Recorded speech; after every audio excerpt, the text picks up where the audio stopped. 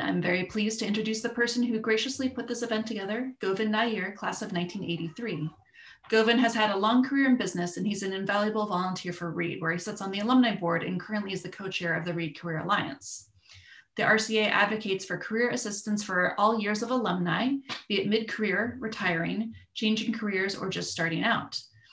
And Govind has been instrumental in spearheading a series of virtual events exploring career pathways during this pandemic. Govind, thank you so much for putting together today's event, and please take it away. Okay, thank you very much, Katie, and good day to all you Reedies joining us. I'm Govind Nair, Reed class of 83. I was an economics major, and as Katie said, I'm co-chair of the Reed Career Alliance. It's really a great pleasure to welcome you all to this third event in our alumni Zoom panel series on career pathways, which began last summer. And if this is the first time you're attending, let me very quickly explain what this is all about. As Katie was saying, we target all alumni as well as current students as our audience. And whether you're contemplating a career in the early stages of one in career transition, or if you're simply interested in finding out what our fellow Reedies are doing with their Reed education. We generally do three things with each event. We first get to know our alums on the panel better, understand their individual motivations and decisions and personal trajectories toward and along a career pathway. Second, we get to hear from them, their insights in a specific area under discussion. Today, it's about creative arts. And finally, we get to talk a little bit also about what role a Reed education may have played in encountering, enabling, or adapting to various career opportunities. So today it's all about the creative arts. And with that as a background, let us get our panel to introduce themselves by stating their names, class years, majors, and briefly what artistic field they are currently in. We will proceed alphabetically. Let me start with you, Aliyah. So my name is Aliyah Adigweme. I graduated from Reed in 2006 with a degree in Russian literature. I'm currently based in Los Angeles, and I would say that my area of art is pretty anti-disciplinary in that I tend to dabble. Okay, thank you, Aliyah. Marissa, you're next. Unmute there. Hi, my name is Marisa Aparicio Tovar. I graduated in 2009 with the degree in anthropology. And yeah, my art is, it's mostly hand-drawn digital, very nature inspired. And I just finished a tarot deck set that I'm excited about. And yeah, I make prints and art, just hoping to share curiosity and love for a natural environment. Thank you, Marissa. Over to you, Dave. I'm Dave Baxter. I graduated in '87 in psychology. I currently live in the DC area. I'm a member of the alumni board. I serve on the committee for the young alumni, and I'm also a DC chapter steering committee member. And my form of art is stained glass and fused glass, and I've been doing that for about 10 years. I've also taught classes in stained glass locally, which of course is on hold right now because of the pandemic. Okay, thank you, Dave. And finally to you, Taya. Hey, my name is Taya Koshnik, and I graduated in 2004, and I still live in Portland. And I started a jewelry company here in Portland in 2007 called Tassi Designs. And I started a second jewelry company in 2014 called Stowaway Jewelry. And we also own and operate a store here in Portland in the Sellwood neighborhood. Okay, and my major was English and creative writing. Thank you, Taya. Sorry, I had a bit of a delay here. Thank you. And all the panelists, thank you for introducing yourselves.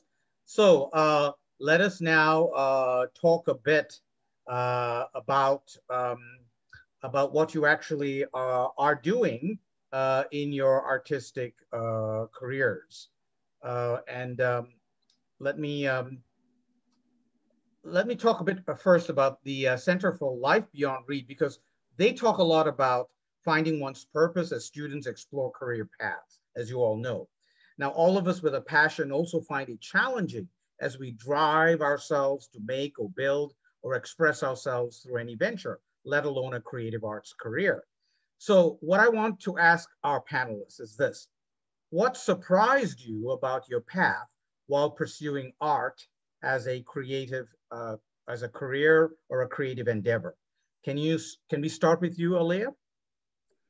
Sure. I think the thing that surprised me most about pursuing art as a creative, or career endeavor would be that I pursued it at all.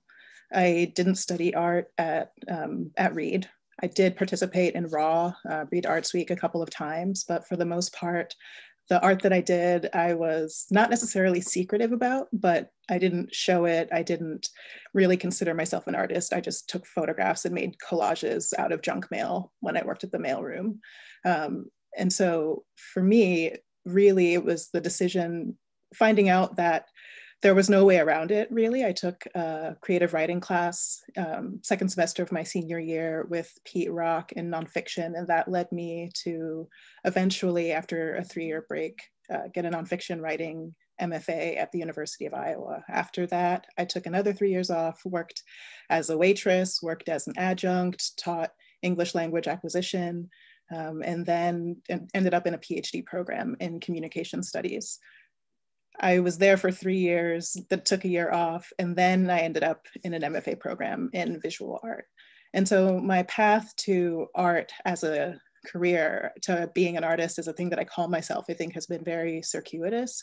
And it hasn't always been the type of kind of identity or the type of career path that I've claimed, because it is such a challenging thing, I think, to decide to do for a living. It requires I think an immense amount of passion for what you do, of course, but also it involves a fair amount of risk. And so I think that, coming from a family that didn't necessarily value art as something that you would do for a living, like I was supposed to be like a doctor, lawyer, or engineer or something, it was really challenging, I think, for me to decide to do it. And then once I decided to do it, I think it was just a question of making sure that I always focused on what was of interest to me. And that's been relatively easy. Great, thank you, Aliyah. Dave, I don't suppose you have the same answer to this question? No, like most of us, I have a circuitous path. And mine took a lot longer than Aliyah's to get to because I'm just a bit older than she is.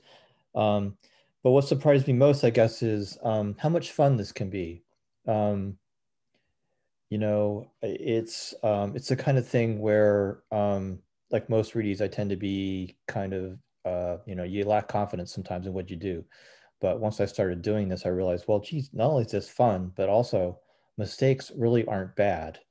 In fact, in my case, mistakes are things that can turn out to be beautiful pieces of work. So when I have a problem with a piece of glass because it breaks in the kiln because I didn't do something correctly, I can crush it up and use it again. And so nothing in my world gets thrown out, as my other half will tell you for sure. Great, thanks a lot, Dave. Now, Taya, can we get your perspective on this? Sure, yeah. I also did not set out to be an artist after I graduated from Reed, but making jewelry was something that I always did. My mom is a jeweler, so I remember, even when I was 5 years old, helping her in her studio. And my family's really creative, and we were always making things, and so it was just kind of part of our lives. And I started selling jewelry when I did my first craft fair when I was 12. And I remember I made $100 on the first day. And I was like, this is it. This is what I'm going to do, but those dreams kind of, fell into the background, of course, once I was in high school and college. But I was always making and selling jewelry as a side hustle. And I remember when I was at Reed, I was still selling jewelry. I used to bring jewelry, like a bag of jewelry with me to my meetings with professors and try to sell jewelry to them, which is probably inappropriate, but I made some good sales. And then I also sold my jewelry at the Paradox while I was at Reed. So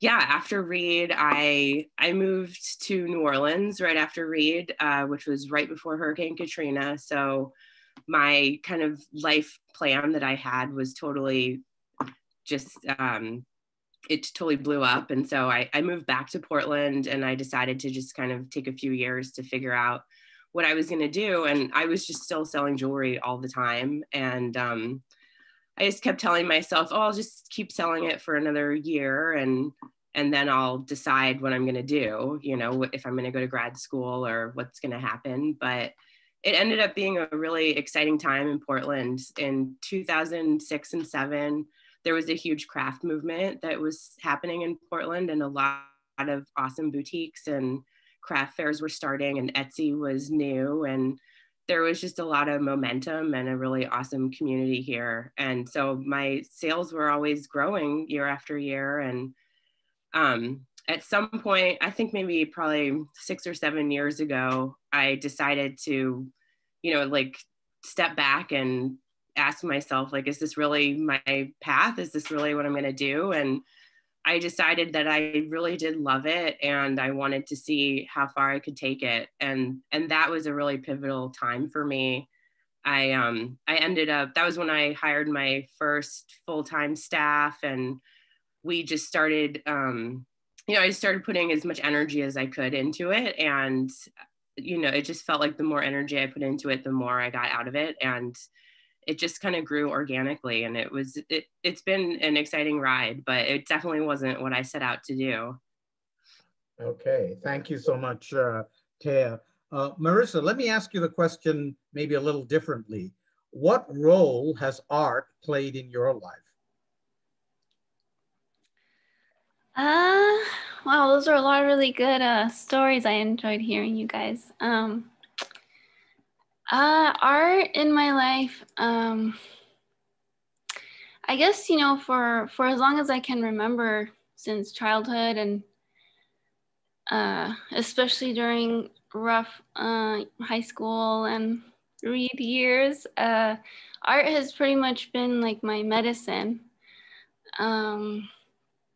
It's you know, whether it's through illustrating or making music, art has always been my grounding.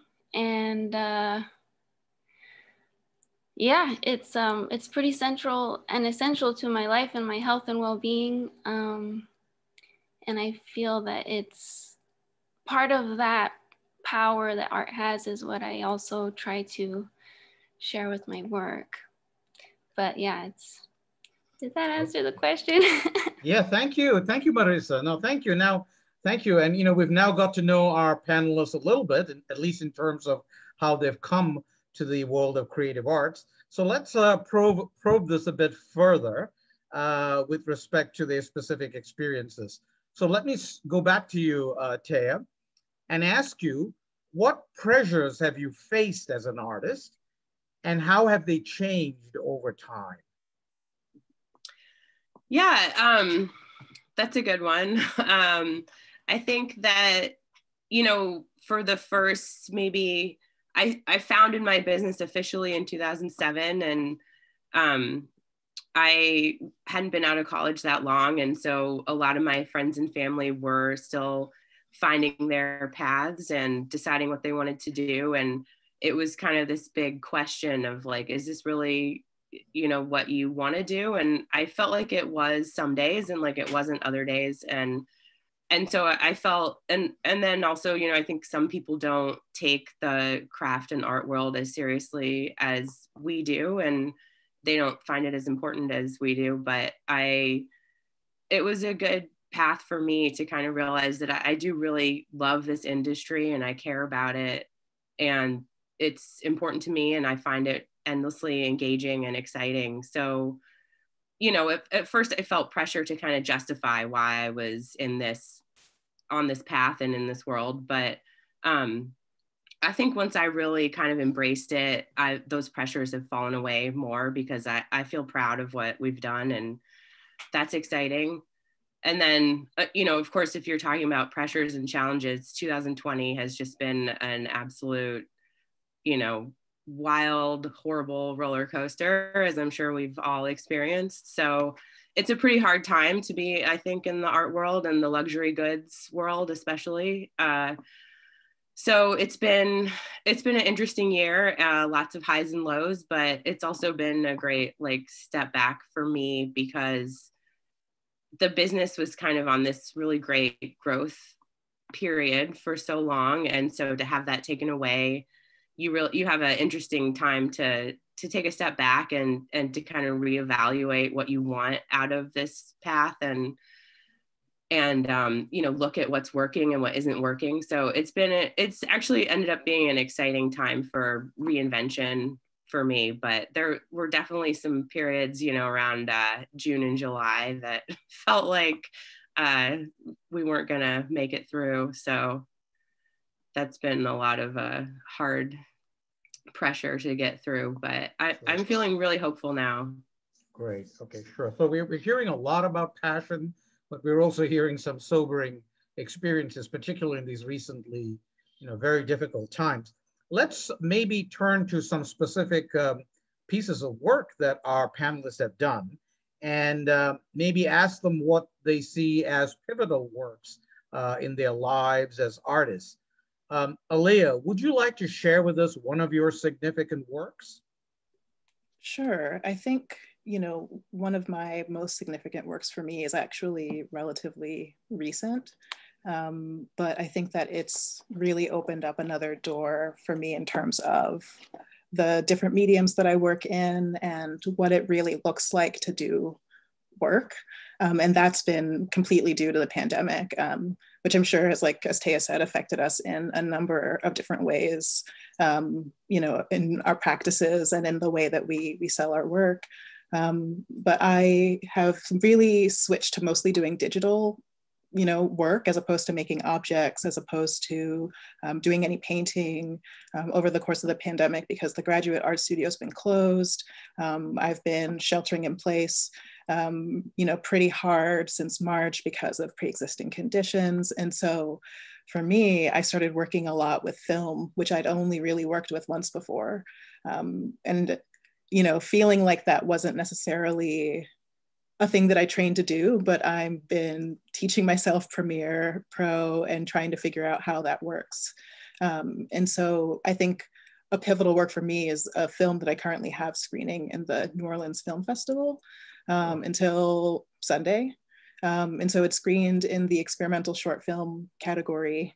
It lost, but it actually was an honor to be nominated, like for real, because, you know, New Orleans, I guess, is known for having a really tight curatorial focus where they do a lot of work to uplift and distribute, you know, works by people of color, you know, queer folks, Southern artists in particular. And they do that without really sacrificing the kind of breadth of films that they carry in their festival, but also the kind of quality. And so I was really kind of awestruck and surprised. And also it made me really reconsider how seriously I take myself, I guess. Wow. And so that for me is something that's pretty pivotal.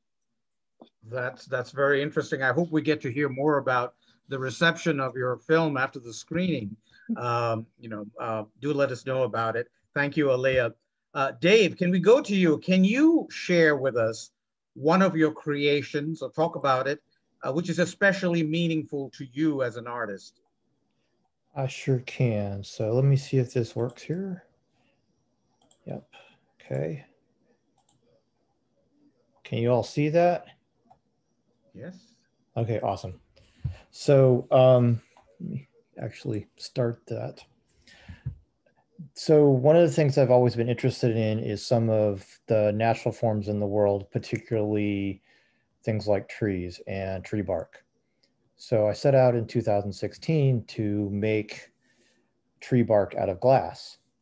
And this is sort of the process, and I'm going to go through this fairly quickly because I don't have a whole lot of time, so I do apologize for that But I learned that you can use powdered glass to actually make tree bark. So what I do is I take a bunch of glass that's in powdered form, about the consistency of sand, and I layer it in the kiln. And from that, I get something like what you see on the screen here. So let me go through this a little bit. So surface tension causes glass to seek out a thickness of about 3 millimeters. So if you think of a drop of water, it's the same principle. So surface tension causes that to round out. And when glass is hot, it wants that thickness to be 3 millimeters. So if you have pieces of glass that are thicker than that, they spread out. If they're thinner than that, they suck together. And that process can cause the glass to form in a different way based on how thickness. So to do this, I heat it up in the kiln to about 1400 degrees. I use different colors of glass. Sometimes I'll add small chunks or broken glass. So since they're a little bit thicker and denser, things tend to gather around them. So you get things like this, or like this, or like this. So what I do is I take all those components and I stack them together on top of each other. And this temperature is much lower. And the idea is to just get the glass to stick to itself. Now this isn't a very good example on the right of your screen there, but it sort of shows you what happens. You get textures, you get things that look close to what bark might look like. So I learned a whole bunch while I was doing this. First of all, careful regulation when you're running the kiln is very, very important. I had lots of failures. This project took literally hundreds of hours, lots of time in the kiln, and I learned quite a bit about temperature and glass while I was doing that. I also learned how to cast glass into a mold. That included making my own mold. And I also learned which colors work best for my purposes. And this is what I got out of this process, which is pretty cool. So that centerpiece there is a cast piece, the oak leaf, and the 3 panels under it are all examples of where I use those components to make the glass look like bark. Here's a close-up just so you can see it. So it has a lot of texture. It doesn't photograph very well, unfortunately, but it does have a lot of texture. And part of the reason this was so pivotal because it's one step in a process that I am trying to perfect. And the idea is ultimately to make a sculpture that has a base of copper pipes and wires and things that take on a tree shape, and that will be encased in glass. But that's a long-term project that is probably beyond the scope of what I'm talking about today, but this is one of those steps along the way. Okay, all right, thank you so much, Dave. You know, this is one of those times where, you know, I realize face-to-face is such a wonderful thing, and I, you know, wish we could all see your wonderful artworks, see your film, Aaliyah, you know, talk to you and feel your passion, all of you, about what you're doing. Maybe let's zoom out a little bit and ask a broader question. What role does art play in society? And more specifically, and I'm going to direct this to you, Maritza, how does your art relate to the world? How do you see that? Oh, well, you know, it's been quite the path to get to the point to start sharing my work. And one of the main things that really motivated me to start was me being pretty unhappy with a regular job. And I had never really had a regular job. I was seasonal for a decade with outdoor work. And so the past couple years, you know, I just really felt drawn to just like the mantra of like, you know, live a life you love, because really, you know, all we have is the moment. So it's with it's my hope that the work that I create, especially the gentle tarot that I just finished,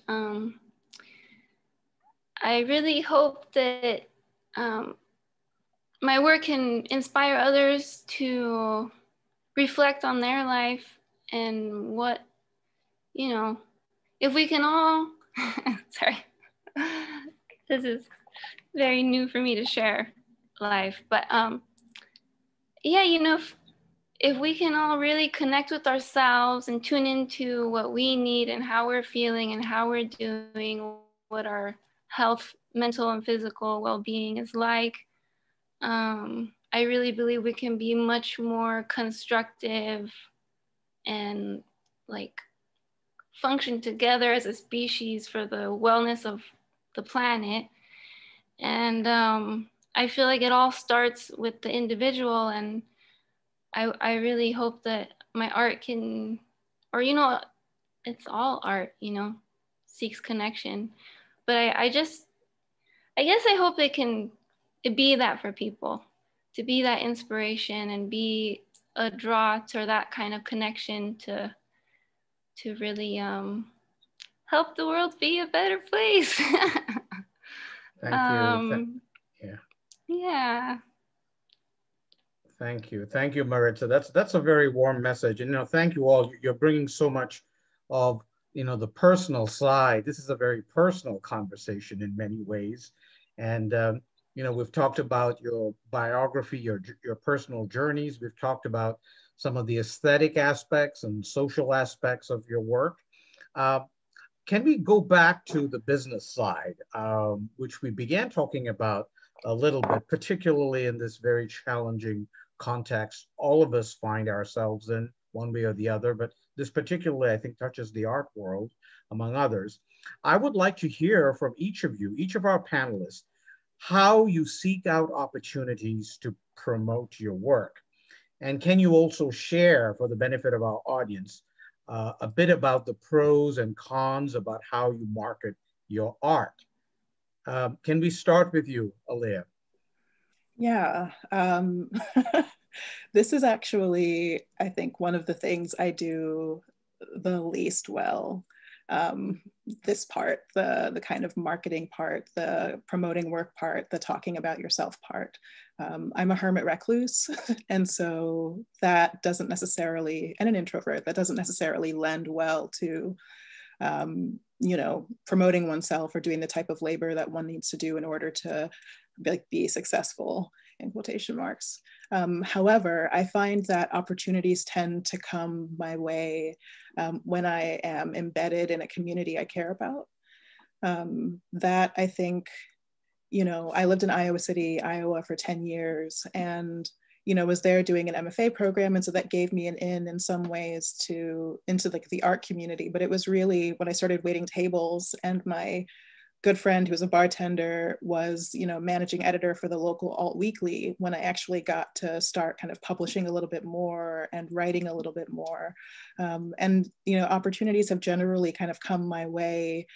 Similarly, even though I've moved to Los Angeles now, I've, you know, found a really kind of caring community, you know, within the kind of larger population of my colleagues in the graduate program, you know, at UCLA. But it's, you know, that those relationships really that help me to do the work of getting my work out there a little bit more, either by encouraging me to be, I think, a little bit more, not serious, but to take myself more seriously, and to take more chances. But also, I think, you know, if you're a community member and you're interested in other people's work and your work is interesting, people will think of you when they have opportunities. And I think that that is something that's really important, because it can often be framed for art as like, you have to like be kind of cutthroat, like you have to really want it. And it's like, I think that you can really want it while still being really attentive to having an ethics of care in terms of the way that one approaches art making and community.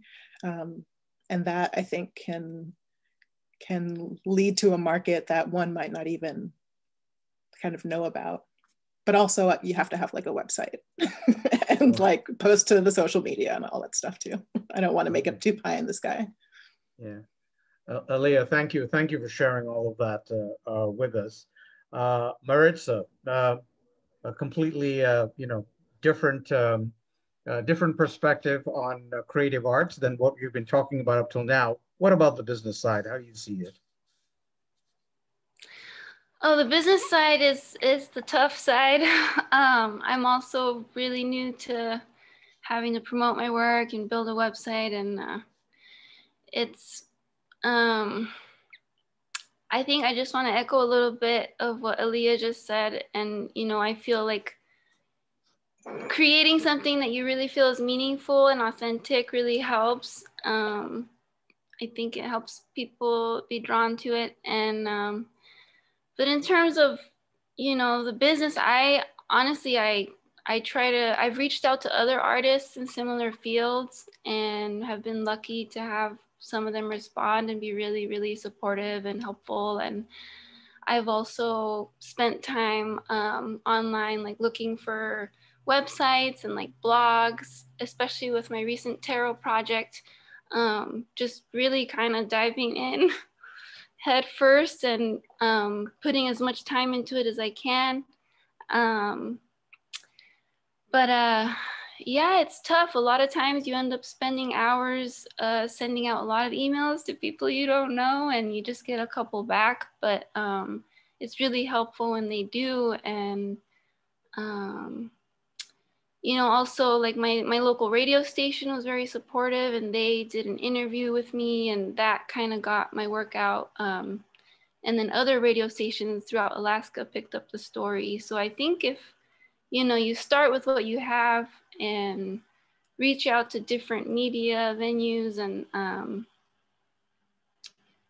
yeah, it takes a lot of time, but and I'm just starting, but that's all I've known to do, and that's what's helped me so far. Okay, thank you. I mean, I hear your endeavor, your persistence, the energy that you're putting into this. Dave, what are your thoughts on this business aspect of your work? So my response is going to be more nuts and bolts, because, for example, unlike Aaliyah and Marissa, I have found that a website does not benefit me, because first of all, I see a lot of competition out there. There's a lot of people doing glass. They've been doing it for a lot longer, some of them longer than I've been alive. But kind of to pick up on something Aaliyah said, when you have something that's unique, you get noticed.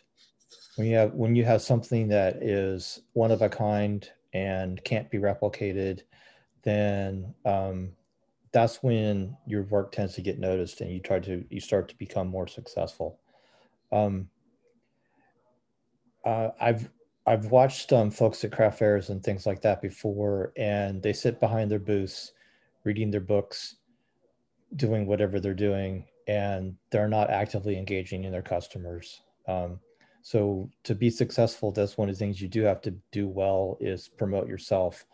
When people come by my booth, I say hello to every single person, because that's the way you get noticed. And it's said in a genuine, not, hi, how you doing? Hi, how you doing? Hi, how you doing? It's, it's a genuine hello, how you doing today? Come take a look at my stuff kind of way of talking to folks. And I primarily right now promote my work on Instagram because my work is visual. I did have a website for a while. It didn't work out very well because it's a lot of upkeep for very little sales. If I need to sell something on a more long-term basis, I put stuff on Etsy. And I'm sort of being forced back into Etsy now because of the pandemic. A lot of my events have been canceled. So sort of in some ways, I would say that more things change, the more they stay the same. I started out on Etsy, then I went to in-person. Now I'm back on Etsy because I have to be. And I think one of the things that you have to look at is what your competition is doing and what can set you apart from your competition. And if you can do that successfully, then you will be successful. Okay, that's a very hopeful message, Dave. Thank you. Taya, I know you began talking about some of the challenges in this new pandemic environment, and some of your adaptational experiences. What thoughts would you like to share on these business aspects in the creative arts?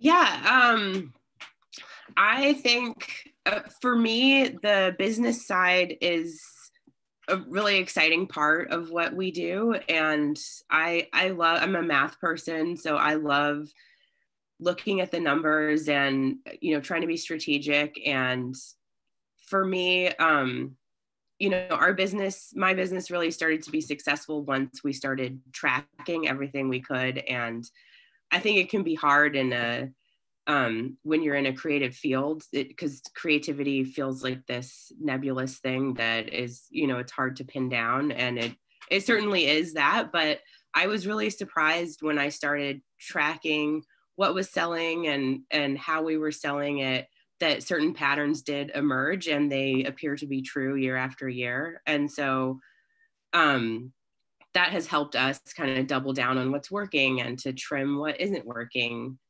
And it can also be a fun design challenge to kind of fill the gaps, like what's working and what's missing in this category, etc. But for me, the math part is exciting, and I find that to be pretty different than the marketing side, which I don't love.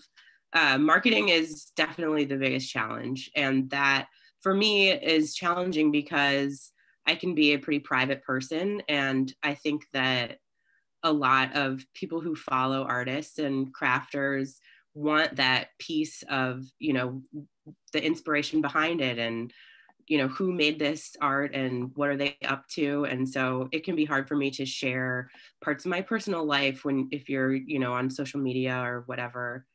And so that's a constant challenge, because the more we do share those things, the greater our sales are, for sure. So it's kind of like working out the balance that you feel comfortable with on that aspect. And then I've also found, over the years, it can be challenging from a marketing perspective if you are all in on one platform, because at first we were really successful on Etsy, and then they changed their algorithm, and then we were really successful on Instagram and they changed their algorithm. And so for us, the thing that has remained constant for us, that our best way to market is having an email list, and just having people sign up who are willing to follow you I've been surprised, now that I've been doing this for 13 years, we have a pretty incredible group of people who are willing to receive our emails, which I'm always surprised by, because, who doesn't hate spam? But that's exciting because you have control over it. So for anyone starting out, I would say, even if you aren't sure what your medium is or where you're going to end up, just start that email list and get people who want to follow you, because then you're not tied to one platform or another. Okay.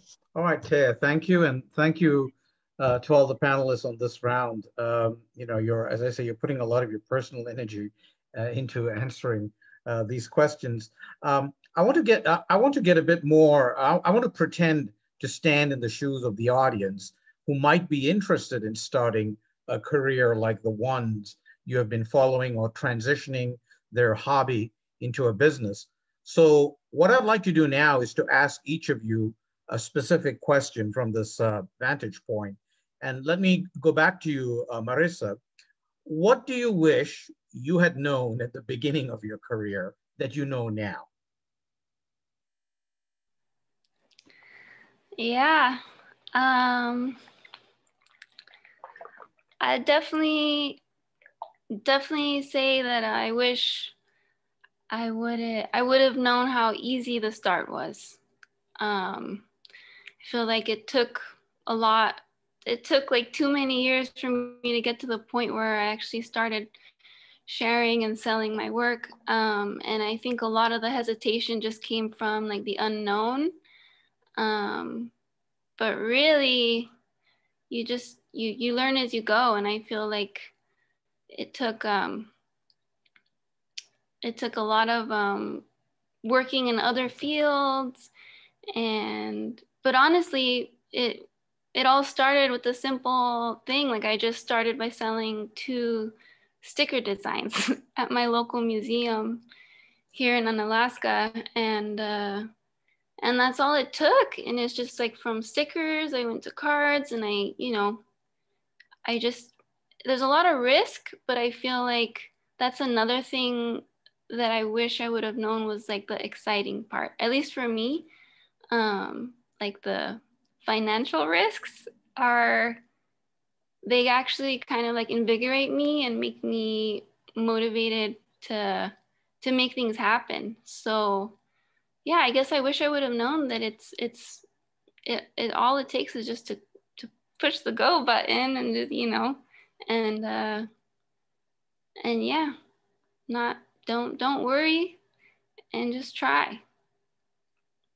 Okay, well, thank you, Marissa, for looking back and sharing some of your insights, with that wealth of experience you now have. Let me turn to Aaliyah.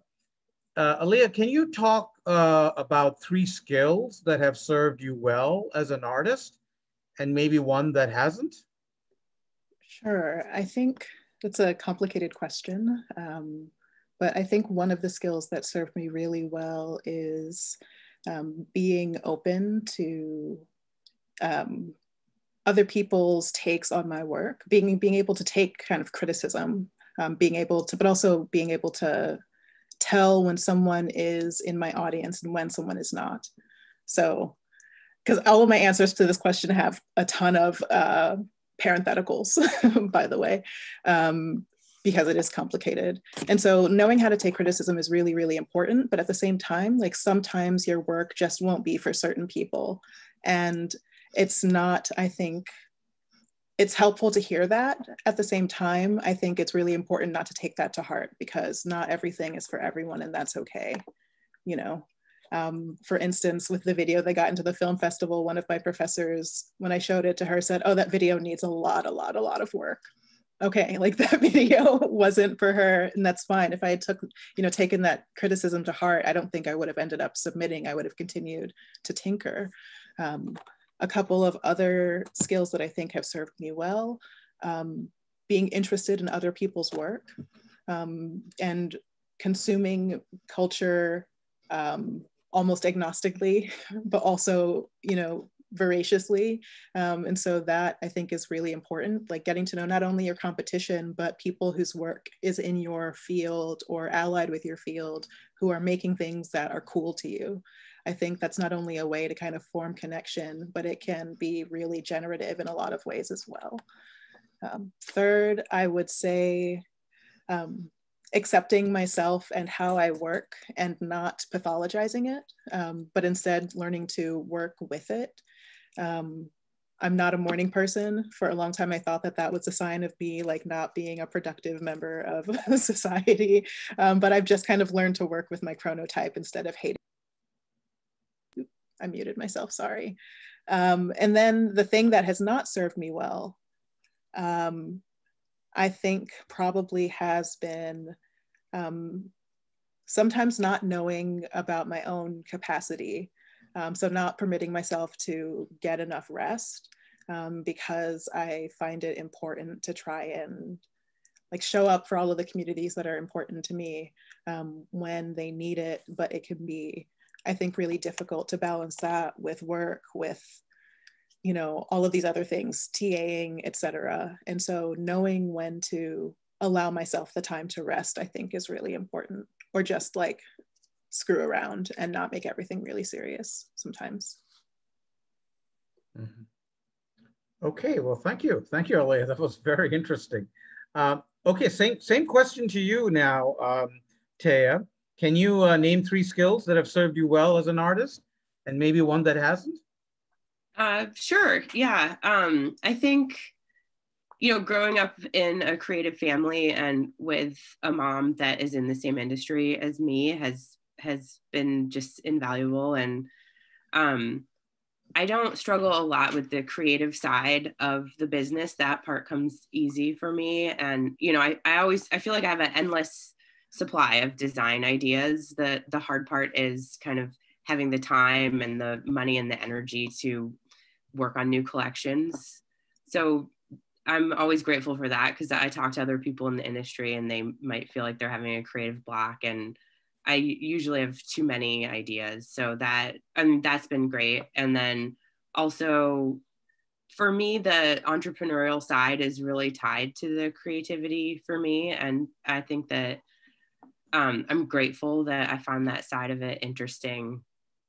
And I think that, you know, there's a lot of work to do on both sides, you know, the business side and the creative side. So I find it interesting when those two intersect, and figuring out, you know, what areas I want to focus on and what paths I want to go down has been really great. And then also, to go back to what Aaliyah was saying, like the editing process for me is just so important. And I think that that really is a skill I learned at Reed, especially when I was writing my thesis. I wrote a creative thesis. It was a collection of personal essays, and I was so excited by how they transformed through the editing process and became so much better with other people's input, my thesis advisor as well as friends. And so I bring that same kind of energy when I make a new collection of jewelry, and I'll make a huge collection, and then once I'm kind of done with it, I'll take it to my staff and, you know, to my friends or family and get their feedback. And it's only when, you know, a lot of times we'll come up with a much stronger collection through that editing process. And it will also help me double down on, you know, if someone has negative feedback, I'll realize, no, I really do love it this way. And so that's kind of how I come to see which designs I really feel strongly about and which ones I don't. So I love doing that. And then as far as a weakness goes, I think that when you're in a creative industry and you're thinking about, you know, either working for someone else or bringing people on to work with you, it can be incredibly challenging to imagine how you're going to delegate these things that are, you know, they're so personal and they're part of your creative vision and your aesthetic vision. And it can be really challenging to think about how could anyone else replicate that, or how could you bring them on board to work harmoniously with you? And that's been something that I've struggled with.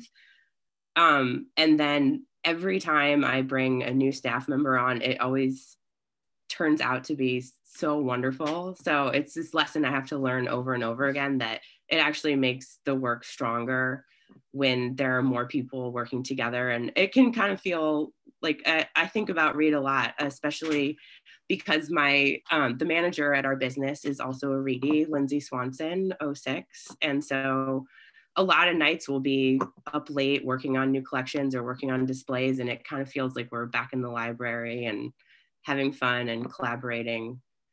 So, you know, every time we bring on a new employee, I'll think like, oh, how can they, you know, take this thing off my plate? And usually they take it off my plate and it becomes even better than it was before, because they have more time and energy to work on it. And everyone is, you know, they want to do a good job and they're dedicated to a good product and good output. So that is something that I struggle with, that, you know, it always seems to work out, and I'm excited to keep learning about that.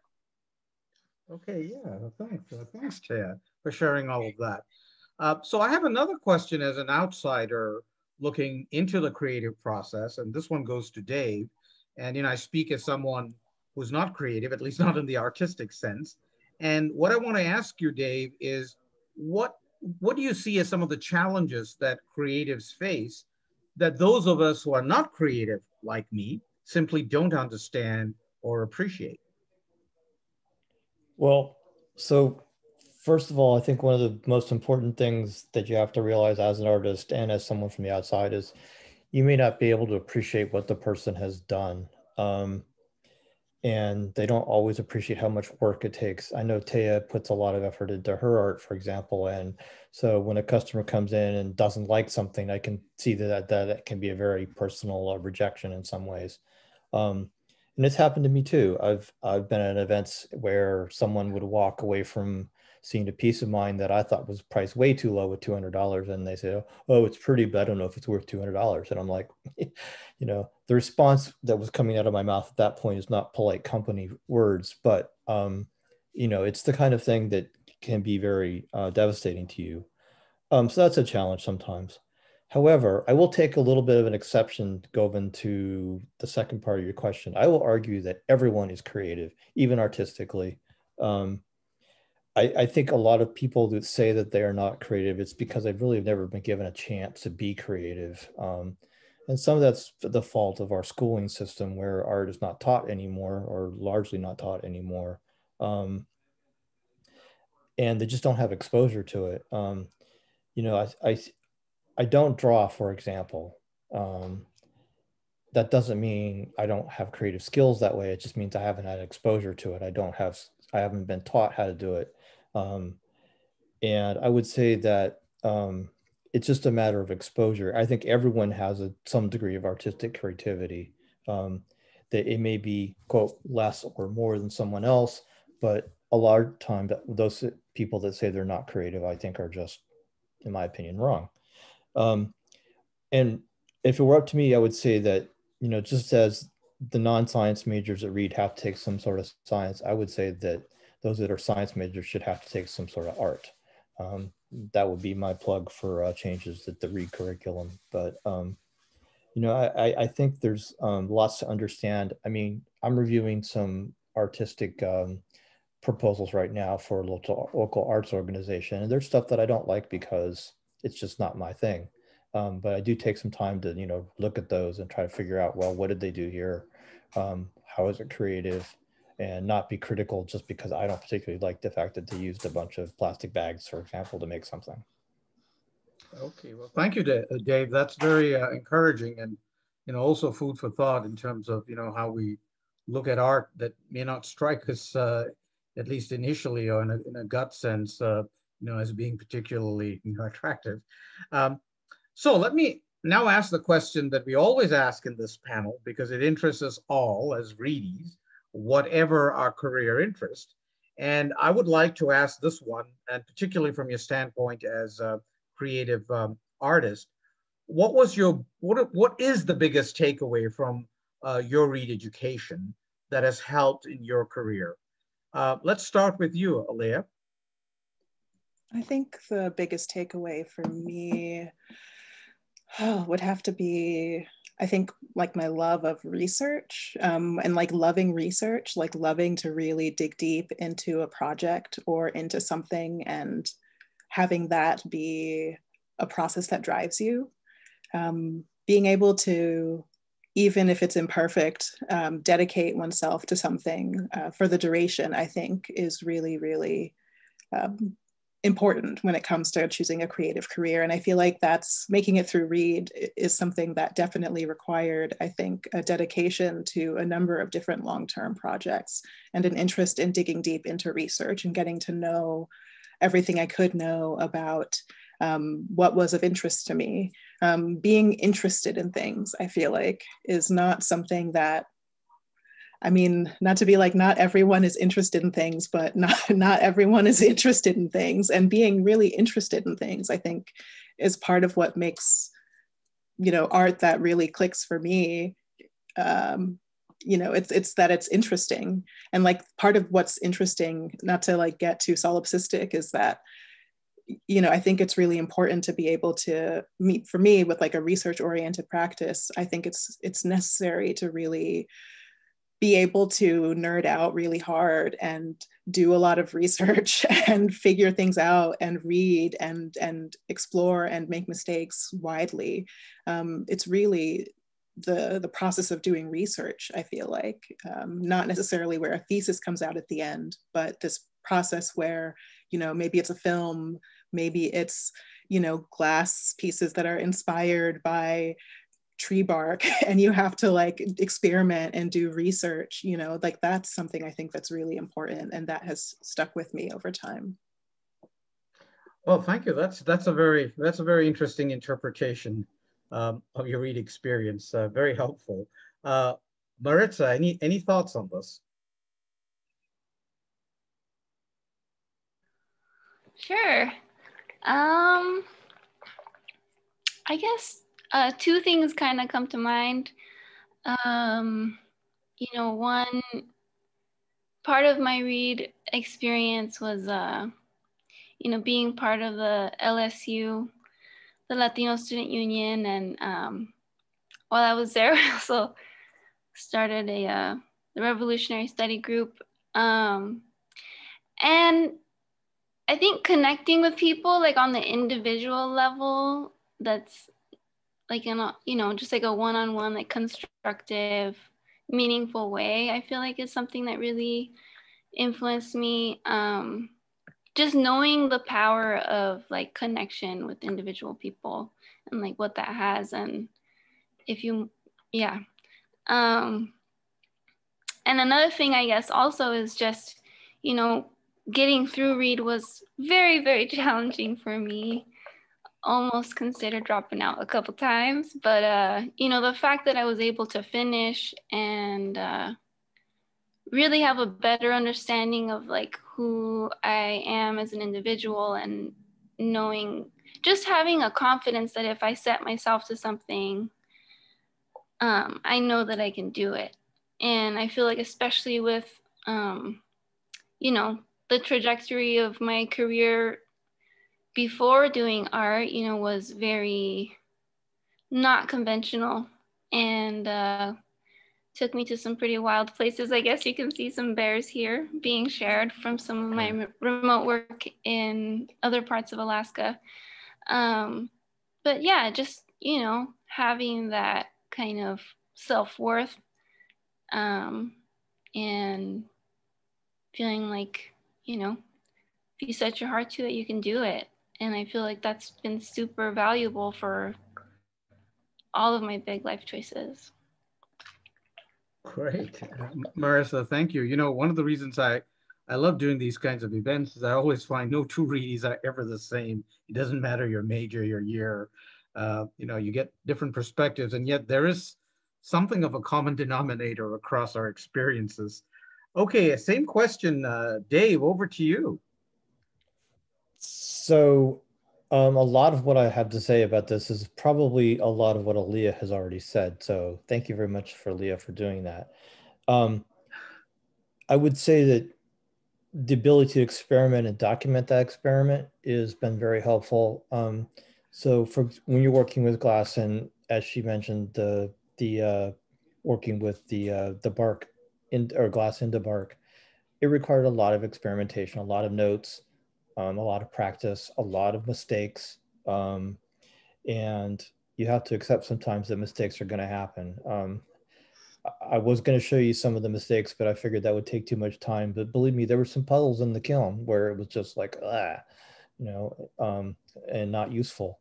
So Reed kind of helped me, get through that process, recognize that mistakes are going to happen, that it's not the worst thing in the world. In fact, that sometimes mistakes can be great. And I started out as a chemistry major and ended up in psychology, but there was a lot of transitions in there, and that really reflects the way my life has gone as well.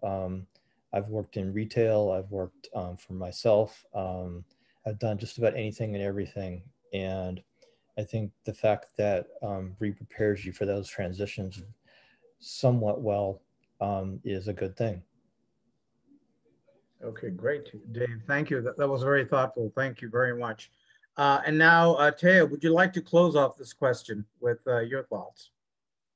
Sure, yeah. I feel like, it's hard to explain because I feel like every day I'm using skills I learned at Reed in weird and unexpected ways. But I definitely feel like my experience at Reed gave me kind of the confidence to tackle, like, I think when you're in the art world and in the business world, you feel like you're just making stuff up as you go along. And Reed kind of gave me the confidence to feel like okay with that, and to feel like when challenges come up, I can, read a bunch of articles and look at some books and just kind of decide, yeah, maybe I think this book has good advice, or maybe I think it has shitty advice. Like, I'm just gonna make it up as I go along, and learn as much as I can, and and then take it from there. So I don't think that I would have that same feeling if I didn't go to Reed. And my community from Reed is so great too. I talk to all my friends about every business decision I'm making, and they've been so endlessly helpful and supportive. And Portland overall is a really supportive community, so that's been great. And I run into Reedies all the time here, which is always fun and surprising. And I had a pretty unique experience at Reed too. I think I took a lot away from the jobs that I had while I worked there. I was an SU cleaner, so the SU is kind of its own little small business, and it's not run by the college, it's run by the students. And then I also worked in the bio stock room, which was a really fun experience, like watching how they kept up on their inventory and filling orders for professors. And then my senior year, I was the manager at the Paradox, which is a student-run coffee shop. So that was an amazing kind of like compressed business class in and of itself, because I was 21 years old and I had 32 employees, and no one was watching what I was doing or telling me how to do it. And so that was a really great experience, just figuring out, how to run a profit and loss statement, which I had no idea about. So I think I got a lot of extras at Reed beyond just my classes, and that has been really helpful as well. Okay, thank you very much, Taya. I want to give our audience a bit of a chance to engage with our panelists, and I think we have some questions from our Q&A. Let me hand this over to Katie, who's monitoring our chat and questions.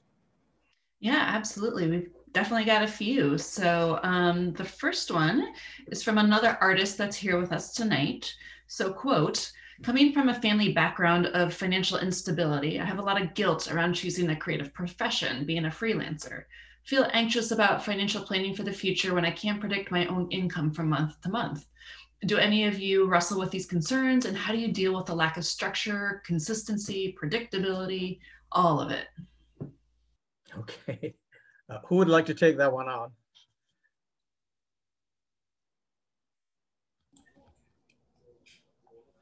I mean, I do think that going down this path, there is a certain amount of financial instability, and I've certainly felt that for a lot of years. There are ups and downs, and I think it can be hard to justify to friends or family members who are on that really straight and narrow path with the retirement fund and pension and all that. But I think if you work really hard at it and you make sure you're taking care of yourself and you evaluate what's working and what isn't working, I think that at the end of the day, I mean, I have to tell myself I have no one else to answer to but myself, and that's a hard place to get to, but it's been endlessly freeing. And I think that if you can make a path forward, make your art your career and make that work for you. People do it all the time, and having a strong community can help you figure out how to do it so that it is financially possible. Okay, well, thank you, Taya. Anyone else on this question? Yeah, I'd like to say something too, Govind. I would say just because you're in the artistic field and relatively young, don't feel that your feelings of insecurity are just because you're in the artistic field. They are not. I assure you, people coming out of Reed this year are in the same exact boat. And we all have that. So do know that there are people that are out there feeling the same sort of thing. And it doesn't always go away. That's true. I suspect that Taya, for example, probably feels that more on a day-to-day basis than most of us, because she's actually running a business in an actual location. I work out of the house, so I have an advantage in that sense. So please don't feel like you're alone. I think to that, I would add that for me, as someone who has worked freelance, but also has had jobs, like you don't have to freelance before, like you don't have to full-time freelance before you're ready. having a job is something that I've used as a way to support the other work that I do. And that's been super helpful. For me, you know, that's sometimes, I mean, it really varies. It's meant having jobs sometimes where I don't do a lot of writing so that I can preserve that energy for writing when I want to for my actual career. Like I was driving the writer Chris Abani to the airport for one of my jobs, right? As like the driver of the international writing program. And he asked me what my work was. And I was talking to him about how I was a writer. And he was like, no, that's your job. Or like I was talking to him about how I was a driver, driving him to the airport, driving other writers to the airport. And he said, no, that's your job. What's your work? And so I feel like as an artist, being able to make a distinction between the jobs that you have to take in order to keep a roof over your head, put food on the table, making a distinction between that and the work that you feel called to do, I think is really important. Additionally, like this is my third time in grad school. And so sometimes some people go the institutional support route. That's not something that's for everyone. And part of it is that I've always wanted to learn about different disciplines. All of my degrees so far are in different things. But part of it is also that like, if you have a union, like the grad student health insurance tends to be pretty good. It means that if you're a TA, you're getting teaching experience and you're getting a stipend. And so that I think can also be a route to try and carve out some time for experimentation and for focusing a little bit more on work. But other times it's just as simple as like, well, when it's not a pandemic, getting a job as a barista or waiting tables to help mitigate that financial risk. Yeah, thank you, Alea. Anyone else on this question? Yeah, real quick, I just wanted to add, I mean, it's also a question that I'm interested in because I still, you know, I haven't fully transitioned to full-time art business. But one thing that really helped me is, I mentioned earlier, I did a lot of seasonal work and I, you know, being able to have a seasonal position that paid me enough allowed me to have like 9 to 8 months out of the year where I could do art and also freelance graphic design on the side. But, you know, I think there's opportunities available that we just, you know, if you haven't heard of it, you don't really know where to look or what to look for. But like I was interested in like outdoor work. So I've been working for the Alaska Department of Fish and Game, and that has provided me the freedom to, you know, live that kind of a lifestyle where I get to work 7 days a week for a while and then have a lot of other time. But yeah, and I mean, it's tough. It's scary, but I really hope that my next chapter of life can be more like, you know, Tea's, where it's more full-time art. And a lot of times I just reassure myself, you know, I can cook a good meal. I can always cook food and sell it if I have to. But I think having different backup plans that like still excite you, because it is, you know, really hard to keep your spirit up if you're doing work that is just, you know, soul crushing.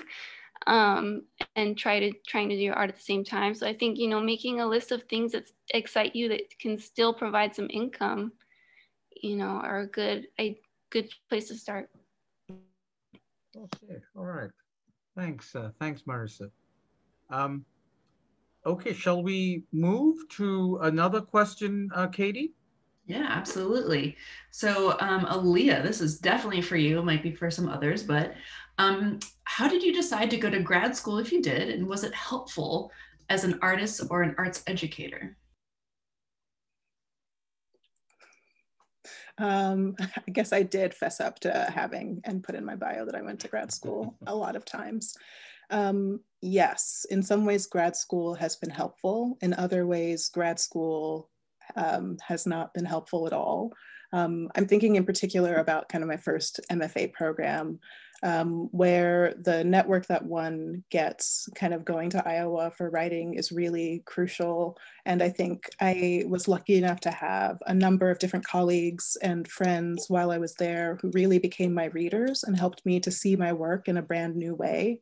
And not only in a brand new way, but for me to see my work as something that had value, coming into this kind of environment where most people had studied nonfiction as undergraduates, whereas like I had taken like one class with Pete Rock, which was amazing, but it was like a very at the end of the process kind of career turn.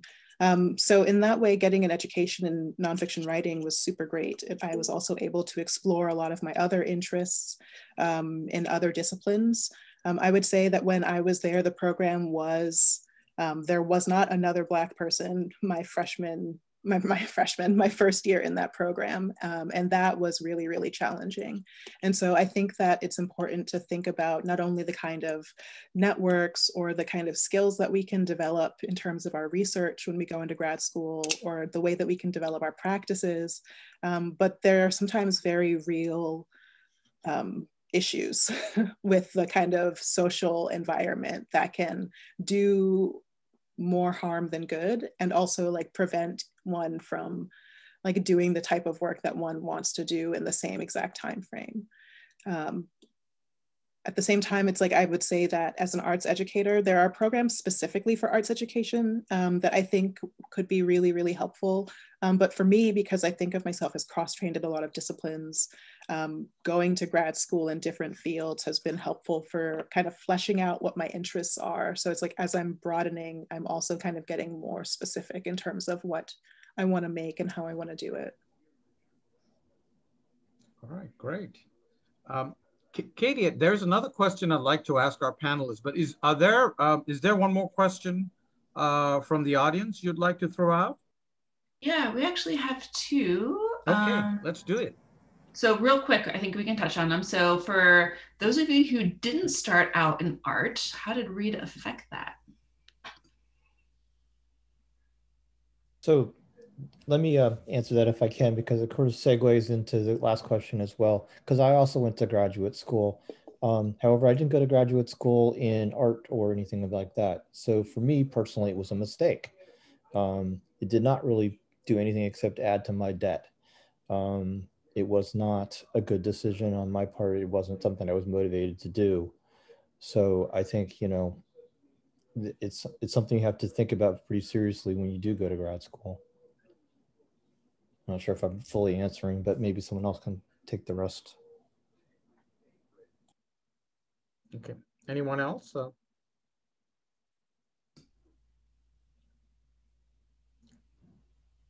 you have another question, Katie? Yeah. So art is a personal endeavor, and you've all shared so much of yourselves tonight. So just curious, what are some tips for self-care and coping that have helped you through the pandemic? Yeah, great question.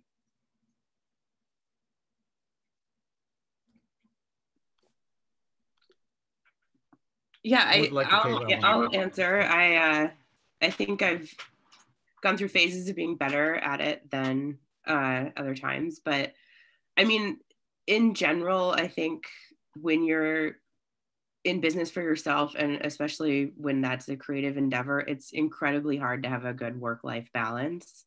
And that is a constant struggle for me, and something I'm always trying to be better at, because I do work on my business every day, and I think about it usually first thing when I wake up every morning. And I do love it, but that can be kind of smothering. So I've gotten better about having a separate studio space that's out of my house, and I try not to think about work when I come home for the evening. And yeah, I think that, you know, taking care of your body is really important. When like my art is pretty physically taxing, making jewelry all day. So learning, and also, you know, it's important to teach my staff this too, to take stretch breaks. And, you know, there are certain exercises you can do, and it's, you know, we have standing desks now and things like that. It's a constant work in progress to take care of our bodies while we're making jewelry, and take care of our minds while, you know, when the studio's closed. I don't know that I'm always successful at it, so I'm not the best probably to give advice, but it was really interesting when the pandemic hit, because we closed the studio and the store. So I suddenly had way more time at home than I've had before. And I was used to commuting into work 6 days a week. So now that I've gotten used to this being at home life, I'm really trying to be mindful about the way we build the business back up. And I'm hoping that we will get back to our pre-COVID numbers. In terms of, profit and in terms of staffing, we were a team of 10 going into COVID, and I had to furlough most of my staff, which was heartbreaking. And to be honest, our sales were down more than 80% for 6 months. So just dealing with that, the stress of it was incredible. But I also found myself having all this free time that I hadn't had for years, and that was also enjoyable. So, dealing with the push and pull of that. So now that we're back, and our team's back up to 7 now, which is really great. I've been able to rehire most people, and I just want to be mindful about the way we build it back up, so that I'm not doing 6 days a week. Maybe I can just go in 4 days a week and work from home one day, and just, I just want to take care of myself and take care of my staff, and hopefully people will buy jewelry, come out again. So yeah, I hope that's helpful. Okay, great.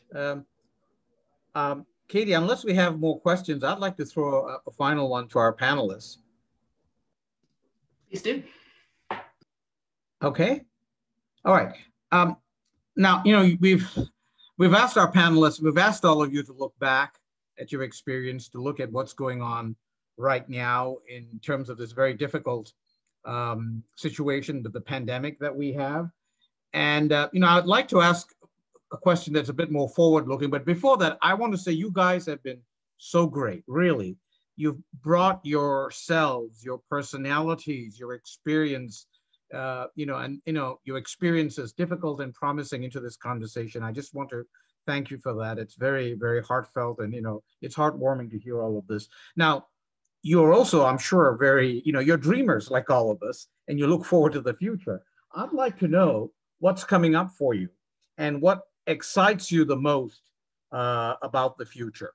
And, I'd like each of your perspectives on this. Dave, shall we start with you? Sure. And let me take a chance to say, Govind, thank you for doing this as well. Many of us in the alumni community know what you do, and we appreciate it very much. So on behalf of them, please accept our thanks. But to answer your question, so a lot of what I'm trying to work on now is transitioning much of my work and or instructional stuff into the virtual realm. So I'm doing a lot of that. And also to answer Katie's question a minute ago about self-care, one of the things I've started doing is actually getting my telescope out and using it. So the image behind me, for example, right now is an image that I took of the moon with the telescope. And it helps me sort of not stress about the fact that I'm not working as much as I would like, that I'm not doing something productive, because I am doing something productive that I want to do. And that helps a lot. I'm teaching a class in the spring at Montgomery College virtually about how to use Etsy. So it's going to be like a how-to class essentially, in marketing information, things like that. And I'm also going to launch, probably between now and the end of the year, a Redbubble store, I guess you would call it. Because one of the things people do tell me sometimes is that they like my photography. And because of that, I'm getting it printed on things like mugs and face masks and, all those things that we all want to have in our homes right now. So that's kind of what I'm doing going in the future. Great, thank you. Thank you, Dave. Aaliyah, what does the future look like to you? How do you see it? So I have, let's see, it's almost the end of the fall quarter. So I have a little over a year and a half left in grad school. So eventually looking towards like a thesis show. But for right now, I'm really kind of digging deep into pre-production on a long form film that's thinking about kind of queer, Black femme contemplation, rest, work, and relation, in addition to kind of activities of daily living and neurodivergence. And so that's a project that I'm super excited about. this is like this is the first thing I've really taken on of this nature. And so it's fascinating to see what parts of production have been interesting, the most interesting to me, like the most immediately. Of course, costumes and thinking about flowers and gardens. So that has been really exciting, even though I generally don't feel excitement as a kind of orientation towards emotions and reality. Thank you, Alea. Maritza, what are you excited about in the future? I am, I'm actually really excited. I guess I mentioned earlier, you know, I just finished this Kickstarter for the Gentle Tarot, this tarot deck that I just finished. And I'm really excited because I have yet to actually have the final product in my hand. It's all been just, you know, me creating nonstop. And I have some samples that I printed here at home. Cool. The finals are not going to look like that. So they're going to, I mean, yeah, but I'm really excited for those to get here to me. And I have a bunch of other creations that I've been making to go along with the Gentle Tarot. I'm in the process of designing and having some organic cotton, like session cloths, bandanas essentially. And yeah, I've just been designing away, and I've never had such a productive like chapter in my creative life, creative career as now.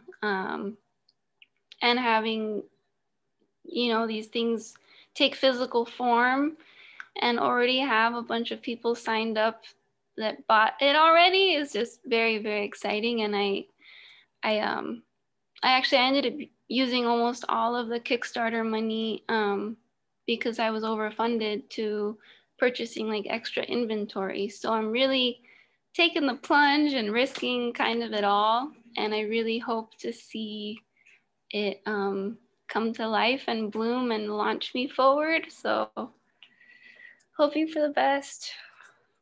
Oh, great. Well, you know, good luck. Very good. Good luck to you, definitely. Taya, what's exciting you about the future? Well, I'm so excited to be working with my staff again. And we, as I've already mentioned, we just opened a store in Selwood, which we're super excited about. And so just, you know, merchandising the store and setting it up was really fun. And we've been open for 3 weeks now, and it's been going great. It's a really awesome neighborhood, very supportive.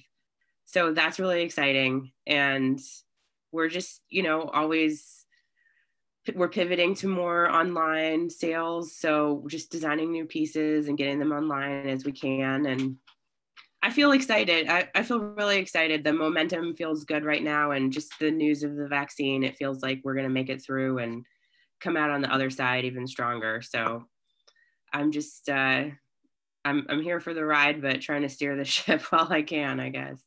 Yeah, well, thank you all. No, really, that's very inspiring, very positive, very energetic, very creative. Thank you. Katie, I'm going to hand it over to you for any last points, and then I might just say 1 or 2 words to close up, if that's okay. Yeah, absolutely. So thank you all. Govind, thank you for bringing this panel to life. And to all the panelists, thank you for your time and your insight and your advice tonight. We really appreciate it. I love the timing of this panel with the holidays coming up. So I encourage everybody in attendance to think about supporting our Reedie artists. If you're planning to give gifts over the next few months, it's so important in this time to support our independent businesses. You can find even more on our Reedie Own Business Directory on alumni.reed.edu. Just a couple housekeeping things before you go. We'll be sending out a survey tomorrow to gather feedback on tonight's talk. We always appreciate your thoughtful feedback and ideas for future talks. And stay tuned for more virtual events from the Reed Career Alliance in the coming months. And you can always stay connected to activities through Reed by visiting our Reed Remote website. And Govind, back to you. Okay, thank you. And everybody, please look at all these wonderful links from our wonderful panelists. There's a lot more that I think they could have said, they could have shared. It's a little difficult for such a visual subject matter, to do it over Zoom. But, this has been very engaging. Really, I want to thank all our panelists from the bottom of my heart, because this is what makes these events work. It is your generosity, with your time, your energy, your creativity. All these events are animated very much by this. Let me do a quick commercial for some coming events. I hope we can put together a future event, maybe over Paideia, on unexpected career pathways. We're working on that. I feel like I could have renamed this panel Unexpected Career Pathways in some sense. It's been very inspiring. We hope to do another panel on sustainability, maybe one on medical professions down the road, but there are other ideas coming up. We have several members now of our alumni board who are getting involved in this, and we hope that this is going to take a life of its own, because one of the best ways to talk about careers at Reed, I think, is to get to know our alums who have engaged themselves in the professional world and who can bring to us their insights about their pathways, their experiences, their insight on issues, and on what Reed has or maybe has not meant to all of this. So thank you all. Please stay well. And thanks to our panel once again for a very inspiring message. Stay well, everybody. Goodbye.